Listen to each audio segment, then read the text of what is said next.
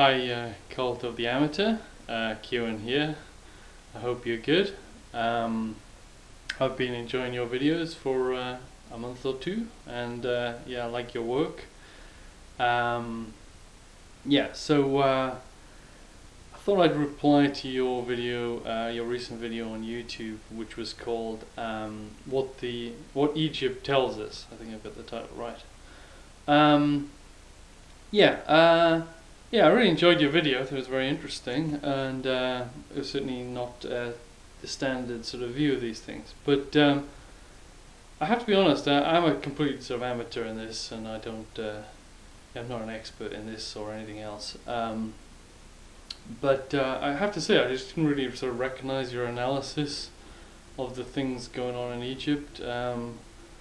And I thought I'd sort of try and sort of criticize a little bit what you were saying, or question it. Your main point seems to be to divide the two forces in Egypt and across the world into two groups, which you describe as globalists and neo-traditionalists. Now it seems to me that the globalists you're talking about are basically capitalists, or the free market, the free marketists. So it seems to me less confusing to just call them capitalists or the free marketists. I suppose that's not a phrase people use, but that's the one I'd use the best.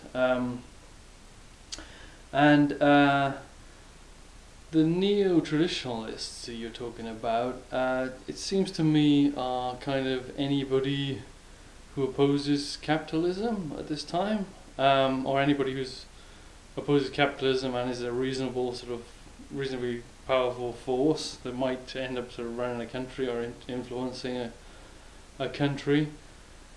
So they're a little bit of a mixed bag of people, and I think unless you just call them the anti-free market forces, then I think it's slightly confusing to lump them together as one force. So at the end of your video, you're really saying that you hope that the two forces you've talked about end up in some sort of balance. So to use the kind of terminology I've just used, what you're really saying is that you hope the free market doesn't just destroy everything else, but you also hope that the free market doesn't disappear entirely and be entirely destroyed by other things. That's a reasonable view. I don't really share it. I'm a bit more of an anti-capitalist than you. I see with the environment and inequality and stuff that I'd just rather capitalism be reduced. That does obviously depend on what the alternative is. The usual thing providing an alternative to capitalism tends to be state control, and I generally see this as a better way to do things than capitalism, because it tends to have some democratic control involved, and I'm not so worried about efficiency, given that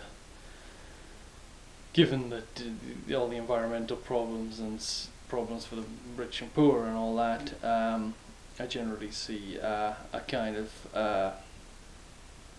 the state tends to redistribute from what I've seen. So I'm a bit more of an anti-capitalist than you, but anyway, so that's your analysis kind of analysed. When I look at the Egypt situation, I just really see it in terms of two different forces.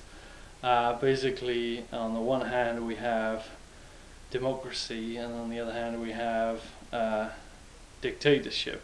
Or you could lay it out as a whole kind of spectrum. On one end you've got a society where everybody is equally sort of in control of what happens. You have kind of direct democracy. You don't even have politicians, say. I happen to support a form of direct democracy, which is usually known as sortition. Basically, people being randomly drawn up to decide each law. And on the other hand, we have on the other side of the spectrum, we've got power concentrated in the hands of one person arbitrarily, and that's what seems to be happening in Egypt, has happened in our country a few hundred years ago, and in many other countries. There's a kind of it's at a kind of tipping point where this system where one person's in charge is being swept away by a more democratic thing. So that's what seems to be going on there, and my conclusion, and I would imagine your conclusion to that, what we want to see from those two forces is basically we want to see the democratic force prevailing, but also we want it to all happen as peacefully as possible. Well, last sort of little end note of my little analysis of the Arab Spring is that I think the reason, this is just a guess, but I think the reason it's kind of happening now, and the reason why we've had Occupy Wall Street and so on at the same time, is because the oil prices have gone up and food prices went up, and I think that it's just kind of pushed people over the brink, and that's the kind of reason it's got violent and messy now, I think, because people are experiencing hardship. I could be completely wrong about that. Anyway, hope you like my response. All the best.